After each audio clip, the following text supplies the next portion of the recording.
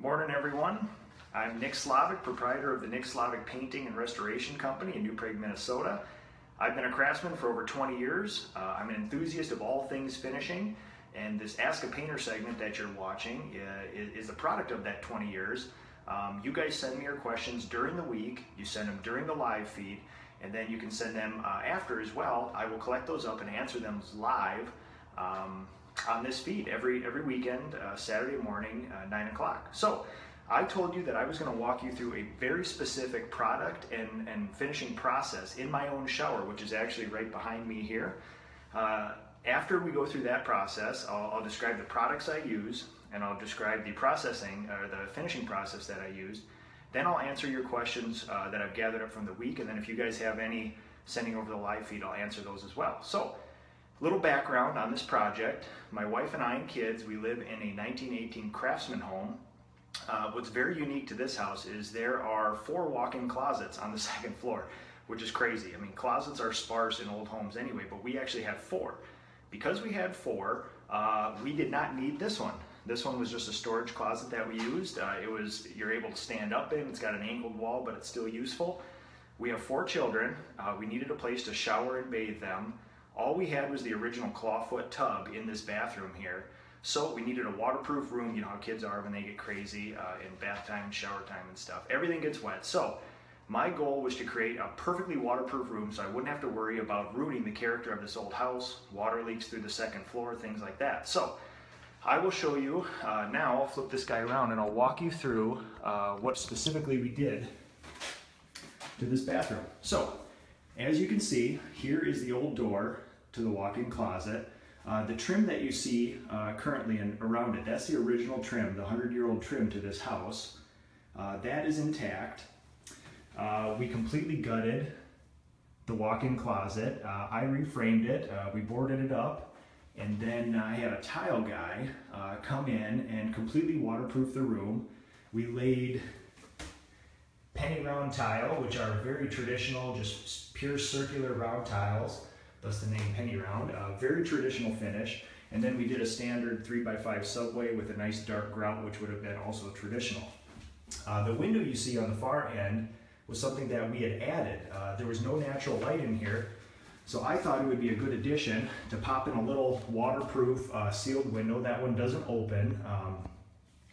Now, the specific painting process that I used in here was the trim around this window matches the trim in the rest of the house in size and profile, but it is not wood.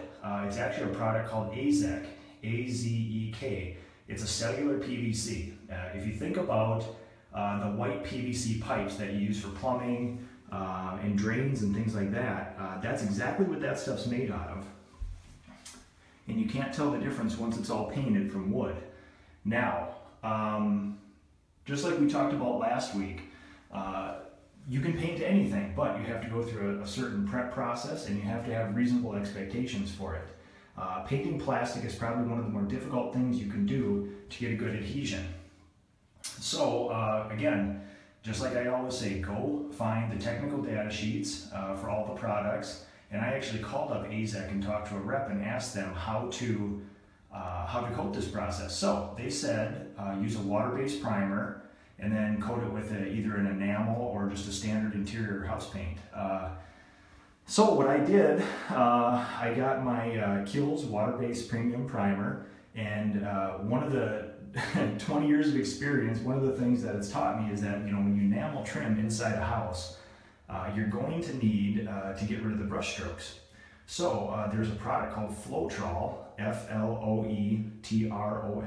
It's a paint additive that you add 8 ounces per gallon of paint, and it opens the paint up. It gives it a longer extended wet period. So when you brush on coatings like interior trim and things like that, it'll level out and you still get a tiny bit of brush strokes, but you don't get as much as if you just use the standard paint. So here is the trim on this side here.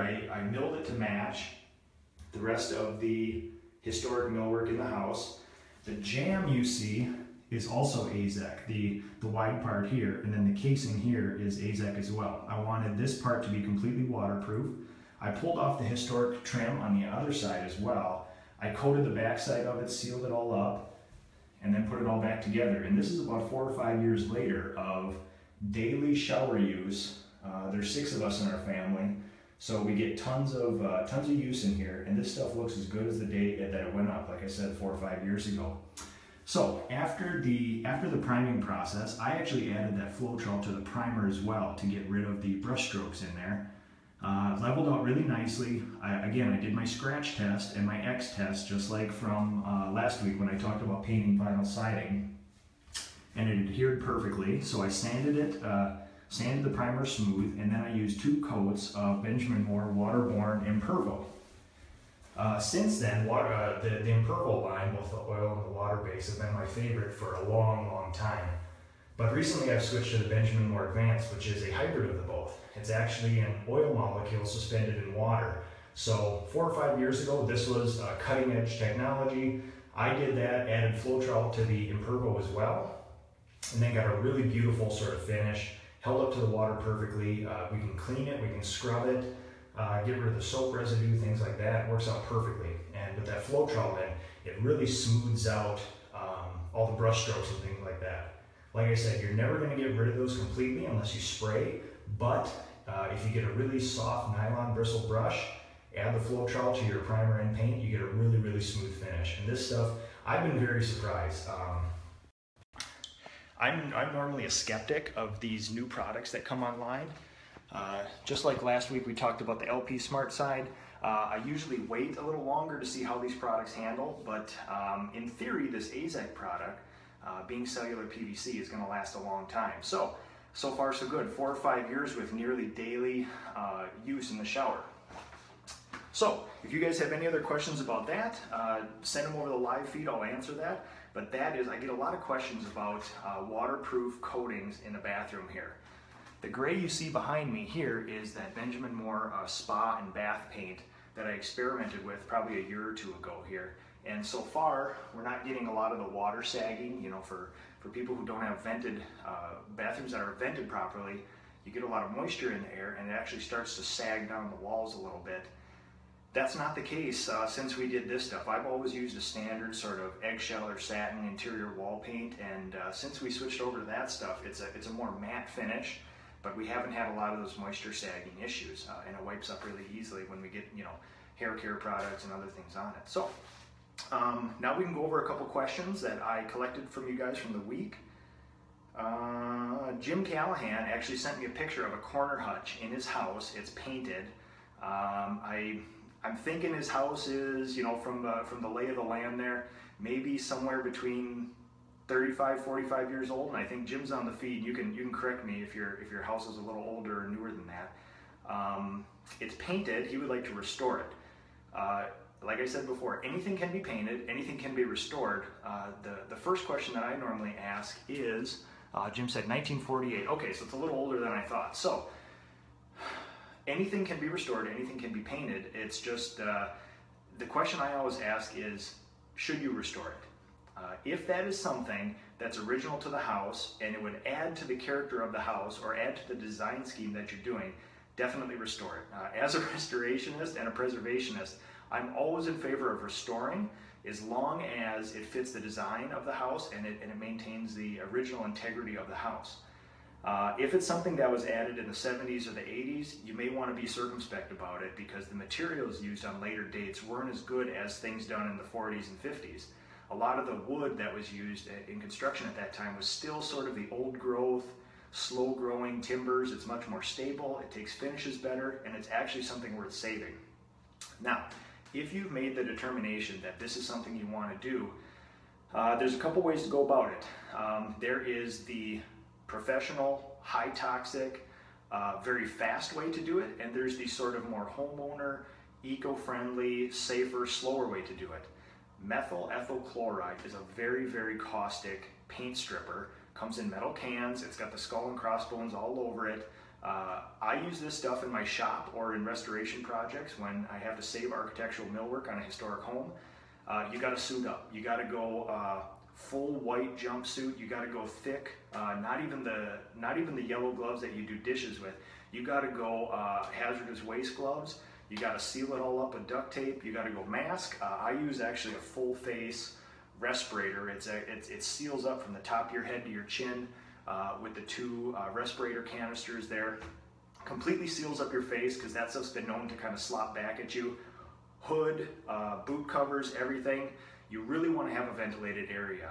When I work in my shop or when I work in a historic home, I get two fans going, one on either side of the house, one pushing, one pulling, to push that air and pull that air through the house to evacuate all those methyl ethyl chloride fumes. Now, with the professional process, the methyl ethyl chloride, this is still readily available, at least in our part of the country. You apply it, give it 5 or 10 minutes, you can actually see the paint bubbling up, scrape off what you have, and then my process from there is to take a stiff nylon brush with paint thinner and actually scrub the rest off, wiping with a cotton rag, scrub the rest, cotton rag. My only caution is get a 5-gallon bucket, fill it with water. When you use rags, and it comes in contact with anything, mineral spirits, oil stain, methyl ethyl chloride, when you're done with them, submerge them in water because those have been known to spontaneously combust. When you're in this professional process, after you've done that, you should be down to normal wood very quickly. After that, you let it dry for a couple days. I scrub it down again with rubbing alcohol just to get rid of the rest of the residue on there. And then I go to the finishing process, and you can decide from there if it's a bunch of old, chipped up alligator paint and you remove that and you want to start over with a new painted finish, then you prime it and paint it. If you want to restore it to the regular wood, then at that point you can either stain it a different color and varnish it, or just varnish it clear, whatever you want as far as the finish goes there. The more homeowner way to do this is the eco-friendly products, the paint strippers. 3M makes some. There's companies called Strip Away, Easy Strip, things like that. The only downside to this is they're not as caustic and they take a longer time. So what you want to do is apply the eco-friendly paint stripper. A lot of this stuff is water-based, it's citrus-based, it's things like that, and it's very safe. There's little to no fumes. You don't have to suit up in all the crazy gear. You apply it to it, and sometimes it can take between 4 and 8 hours, and sometimes even overnight to get through all that layers of paint. So that's the downside. That's the only reason I don't use that a lot of the time. One thing you can do to help this process, though, is if you're going to strip that corner cabinet, apply your eco-friendly or your methyl ethyl chloride, and I actually cover those with plastic to keep it wet. That stuff, all stripper has a tendency to skin over and dry out by evaporation. And if it does dry out, it'll stop working. You want to keep it wet. So I lay plastic over it, making sure that the plastic doesn't react with any of the chemicals. That'll keep it wet and keep the paint stripper working. So if you're going to use an eco-friendly paint stripper, apply it, lay the plastic on. I would wait 8 hours, sometimes even overnight, making sure that it stays wet. The next day, it'll just come right off. Depending on how many layers of paint, you may need to do that process over and over and over again, but that's basically the gist of it. The only thing to remember is to neutralize the stripping chemicals after you've stripped that down.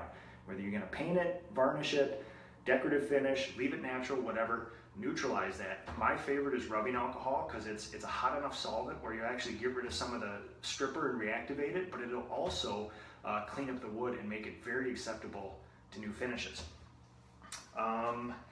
I got an inquiry this week from somebody here in New Prague. They have a 3-season porch, all knotty pine walls, and they wanted a whitewash look to it, and they were trying to decide whether to do it themselves or to have me do it.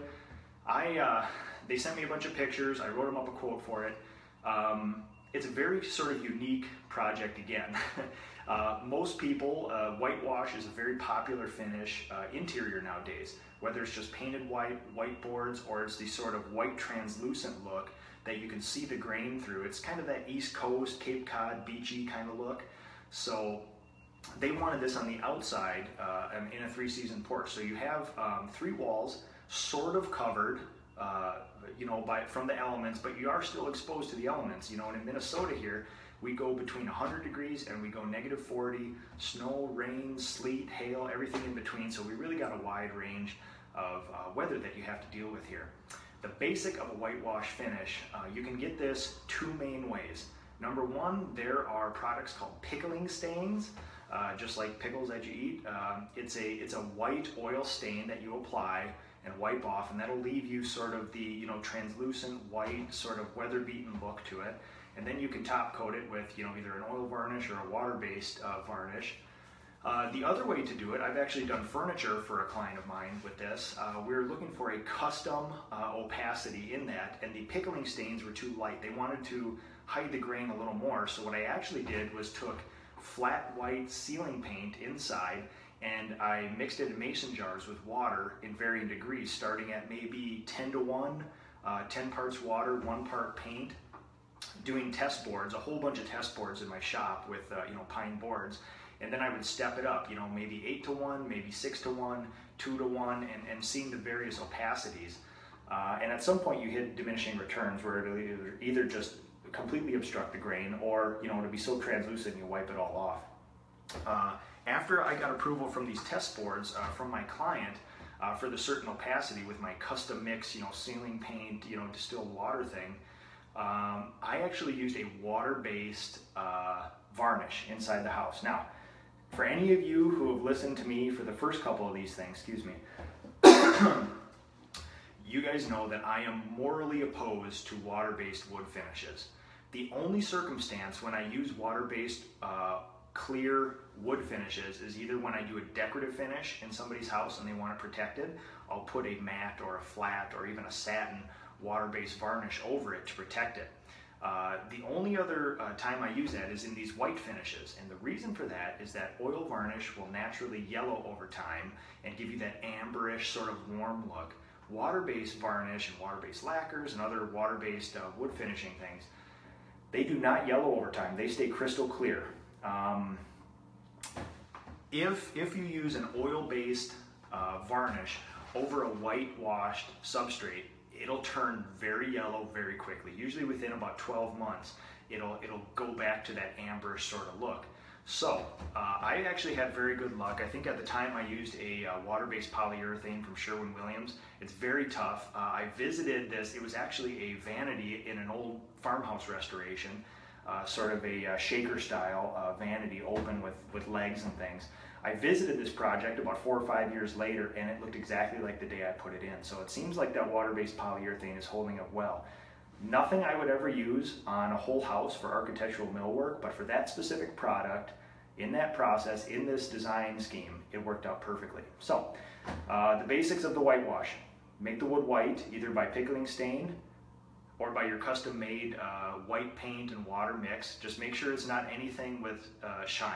I use the ceiling paint because it's the flattest of the flat paint, and mixed it with water, and then use water-based varnish over the top. Now for this 3-season porch outside, this is a very unique circumstance. You probably won't run into this ever again, but I recommended that this person use, normally I would use a spar varnish, a marine varnish, a sailboat varnish, something outside that's got that extra UV inhibitor. There is actually a bunch of companies now making water-based marine exterior varnish. I've experimented with them a little. It's about what you would expect if you have any experience with oil varnish and water-based finishes.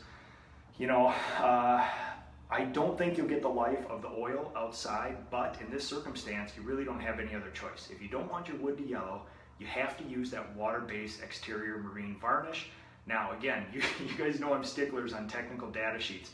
If you read the technical data sheets for these products, any clear or translucent finish outside universally has to be coated 12 to 18 months. And in Minnesota, we can't do an 18-month interval because after 18 months, some of that will land on a winter season. So basically, in my area of the country, front door, pickled wood on a 3-season porch, a deck with a translucent finish. Just remember, every 12 months, you're going to have to recoat that, just like sunblock, to keep that UV inhibitor from eating that wood away. So, all right, let's see here. Okay, so next question I received.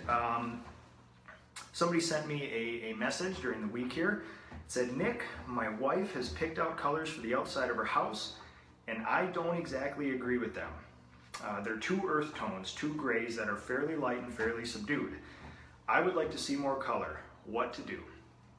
I've done about 150 color consultations a year for the last 10 years, and the dynamic between spouses on a job site is sometimes very interesting. You sort of have to walk this line. Most of the time, I get very lucky in that one person, maybe the husband, maybe the wife, doesn't matter, is very involved in the color choice and has very strong opinions, and the other person does not. That's most of the time, and that's a problem that takes care of itself. In this particular case, what I found is that in maybe 1 out of 10, both people have very specific design ideas for the house, and they don't really meet in the middle.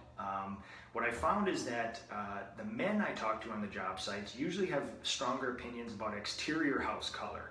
I think it must make more of a statement. It's outward. I think people can visually see it. The women usually have a stronger opinion about interior colors versus exterior colors. Again, just playing the odds, playing the numbers, that's what I've found over, probably 1,500 color consultations over the years. Most men will pick the bolder colors outside, like I said, for that reason. I guess usually these color consultations take about a half an hour or 45 minutes, and in that you usually find a compromise, whereas if we're going with a gray and I can get the other person to agree that, well, if we're going neutral, it's either tan or gray. If they can agree on the gray, we can step it up or step it down to sort of, assuage the other spouse in the deal. If in this case, the wife picked a little bit lighter colors, but they're still neutral, we might be able to bump them down darker, or at least take one of those colors, make it much darker, to have the other spouse sort of come online with it. That even though we'll maintain the neutral color scheme, we can go with a very deep color. And what I've found through working with color over the years is that even if you take a neutral color, a gray or a brown, and go all the way down to the bottom of the color card, chocolate brown, deep gray, almost black, it's still a neutral color because it's gray or brown. That can usually persuade the other spouse that this is something we can live with, and it's a good compromise. Now, if still the other person says we just need something else, there's always the front door. Go crazy with the front door. Do regal red, do a yellow, do a blue, do a green. Make it as bright and crazy as you want. It's only a quart of paint, and it's only an hour of your time to change it, versus the whole house or the whole front of a house. Always think about adding shutters. If there's not shutters there already, it could be done in a sort of sophisticated way. Garage doors too, if it doesn't throw off the aspect ratio of the house, where one color is represented too much than the other, do that. If there is none of this to do, don't discount landscaping, outdoor furniture, something you can hang on your house. Most people have above their front garage a large gable end or some area where they could hang some art piece or something with visual interest. So if we can't do it with paint, we'll do it somehow with something else. Pots, like I said, landscaping too. It takes a little while for the landscaping to come online, but you can get some really vibrant colors and flowers. That's a little out of my purview, at least from a painter, but I at least offer this as a second way to go around this. So most of the time, excuse me, we find a compromise somewhere in there. And normally it happens because one person wants really crazy bright colors, the other person does not, and I meet with them, I walk through this color process, give them some suggestions, and then I set them loose on neighborhoods of new homes, maybe at the executive level, that use 3 or 4 colors a piece so they can see kind of what's cutting edge. In my area of the country, we have a thing called Parade of Homes, where builders put forth a new home. They list it on a website, and you can actually tour this, and that kind of shows you what's at the cutting edge of our building industry. That helps a lot too. And then there's nothing more useful nowadays in picking colors than a Google image search. Most of the colors that I use are Benjamin Moore colors, and then I translate them into whatever finish I end up doing. My go-to exterior paint just happens to be a Benjamin Moore, so the colors translate perfectly into that. Excuse me. For interior, I use a different paint, but I color match everything. Like I said, nothing more useful than a Google image search. Benjamin Moore is used mostly by home builders, by a lot of homeowners, and by almost every designer I work with. They all spec Benjamin Moore colors. So when you go on Google and do image search for Revere Pewter exterior home, you're going to get about 53,000 images of a Revere pewter Benjamin Moore home. You're going to actually be able to see that color in action on a house somewhere. And if you haven't found your particular style of house, you just gotta scroll through and keep looking. And the Benjamin Moore colors are used sort of universally by so many people that you're gonna find a lot of images on there. Sort of the same with Sherwin-Williams, not as much as I found. And then when you get into, you know, Behr, Olympic, Dutch Boy, things like that, a little tougher to find images. But Benjamin Moore, if nothing else, you can at least find images on the internet there. So after I do my color consultation, I set my homeowners loose on, you know, newer neighborhoods to see what's been going on. I send them loose on a Google image search. And then if they still haven't decided, the end all and be all to help them pick color is to make them do samples on their own house. I can suggest colors.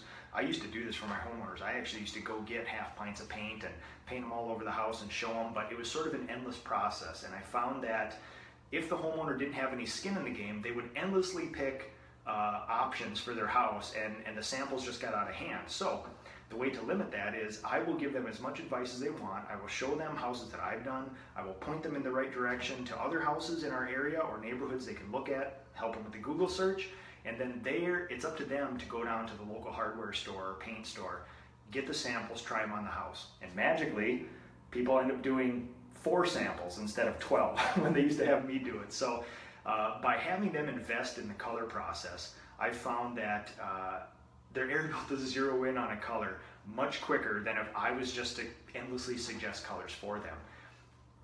At the end of the sample process, 99% of all my people have picked a color that they just love for their house.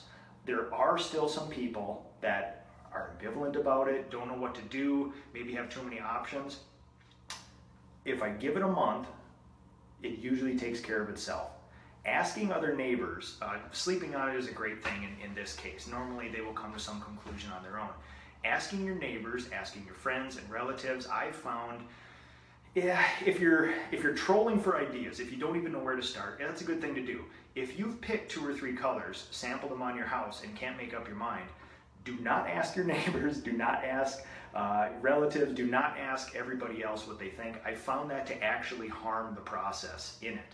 If you've gotten that far, you need to be sure yourself to know that you've done your homework, you've done this, and most of the time when people are down to the 3 samples and can't pick, they're so close in shade that, you know, at that point they could let me pick, flip a coin, and they would never know the difference between the 3 of them. If they've gotten down to the 3 samples, one is yellow, one is purple, one is green, they just need more time. They need to see more houses, they need to have inspiration, divine intervention, whatever happens in the color process. But by doing this, I found that my jobs, these color consultations, I found that my jobs go much smoother because the quality of my work is steady and even and predictable, and we do this, you know, high quality on every job. But if the color's not right, it doesn't matter how good of a job you do on the house. So, you know, they won't appreciate your quality if they don't like the color. So I do this free for all my people only because in the long run, it makes my life a lot easier. And rarely, maybe once a year, we're done with a house and somebody says, you know, I think that color should have been a little brighter, or maybe we can add it in a few more places, and that's fine. That's so personality driven that there's really nothing you can do to mediate that during the color process. Some people just need to see the finished product before they do that, and it's part of the job. So, Anne asked, what finish do you recommend for kitchen walls? My kitchen ends up being a Benjamin Moore Aura, which is their top of the line interior paint. I've used all the Ace Hardware offerings. I've used all the Sherwin-Williams offerings. The reason I used Benjamin Moore Aura this last time is not only is it their highest end paint, I wanted a flatter finish on my walls. Because we have an old plaster house, sometimes there's dips and waves and cracks and things like that, and I didn't want a lot of those flaws to show through. So the flatter the paint you use, the less flaws you're going to see in your wall. Common sense, or everyone you ask, will tell you go semi-gloss, go satin, go something very high and shiny in a kitchen so you can wipe up splatters or whatever else. I found that you can go with a higher end paint, lower shine, and it'll still be washable. If you go with a really crappy paint, you got to go very high shine, because even their high shine paints aren't that washable. So I used the highest end Benjamin Moore product, used the eggshell finish, which is a lower shine, hides all the flaws, but we don't have a backsplash behind my old stove. And we just wipe up all the grease and splatter from the wall anyway. So it turns out really well. Another benefit of that Benjamin Moore Aura, or the highest end Sherwin-Williams offering, which is Duration or Emerald, is it hides so well. I've never done a job with the highest end interior paint where you had to do more than 2 coats over any color. That includes if you have a ruby red dining room and you want to turn it pure white or off-white, 2 coats over, it's a perfect finish. I use that in my kitchen because I had a very deep gray color. We wanted to lighten it up. I used Navajo White, which is one of my go-to off-whites. 2 coats around there, covered perfectly, and it looks great. And yeah, it's holding up to all my kids. With my 4 kids, we got the plastic toys. With wheels, they run into the wall, and it handles itself really well. Okay, if that's it for you guys for the questions this week, I appreciate you tuning in here. Please share this with the people that you know. Share this with your Facebook friends, Instagram friends, Twitter friends. I put a post on Facebook with links to Floetrol, with links to the Benjamin Moore products that I listed for my shower here. I also put a picture of Jim's corner cabinet if you guys want to take a look and see if that's something that you would tackle. I have a podcast up with Tom Reber. Excuse me, he's a business coach for contractors. If you go to iTunes, Tom Reber, his podcast is called Strongpreneur Nation Podcast, like strong entrepreneur. This last week, I actually submitted an article to a group called Blogging Painters. They're an online resource for the painting industry. They do a little bit of everything on that website, and I thought my particular specific view on the industry, I may not be able to offer any more technical expertise than any other professional painter out there, but I sort of wrote a short article about my time at the last Painting and Decorators Conference in New Orleans this last year, and how I showed up with a super naive attitude. I learned a ton in the process, and I've had, it sort of gave me a crisis of faith about where I stand in the painting industry, but since then I've sort of come to terms with it. I've talked to a lot of people, and through my own experience, I've sort of come to terms with everything. I wrote about that. I wrote about my philosophy on owning a painting business and being an entrepreneur, and the play between the both of those. And then I also offered a challenge to our industry. So it's on Blogging Painters. If you go on Facebook and look up Blogging Painters or do a Google search for Blogging Painters, my article is on there. I included a bunch of these interesting shots that I did with a local photographer where we styled it to look like a late 1800s painter, and it's on my farm right outside of town. So it's got my old truck, my farm, some old clothes. We kind of made it look old. It's fun. So if the article's no good, at least you got a picture to look at. And let me see if there's any last questions here. Do I travel to Texas? I've actually been to an island in Florida to paint. I've been to Utah. I've been to California. I'm trying to think if I travel. Oh, tons of cabins up north in Minnesota. So for those I trust, I do travel. It's project dependent and time dependent as well. I got a very understanding wife and kids, and those things end up being more passion projects than anything else, and more of an adventure for me. So let's see if we got any. Oh yeah, Anne asked, my husband wants to know if there's a website you can load a photo of your house and play with different colors. This is my nuclear option. When the homeowner can't pick a color and it's somebody that I know just needs that extra step, Benjamin Moore, Sherwin-Williams, those are the two I go to. On their websites, they have color tools. You upload a digital image of your house, then you have to carefully take these tools and outline which sections. You can label them A, B, and C, A for trim, B for siding, and C for accent, and you can actually go through their color libraries and digitally imprint on there. It's not a foolproof tool. It takes a ton of time to get everything perfectly the way you want it, and the colors are just digital overlays on your house. So they're sort of translucent, it's not perfect. It's not going to show you exactly what your house is going to be like, but if you're deciding between purple, yellow, green, or orange, that will get you to one of those first. So with that said, thank you guys for watching. Share this with the people you know. Hope this helps your painting projects. Check out those things that I have. Always, you can reach me at www.nickslavik.com. Every Saturday morning, 9 a.m., I'll be here answering your questions. With my 20 years of experience, not only with painting, but with people who own the homes, there's nothing I can't answer as far as the painting industry goes. So, thank you guys for tuning in, and send me your questions this week. We'll talk to you later.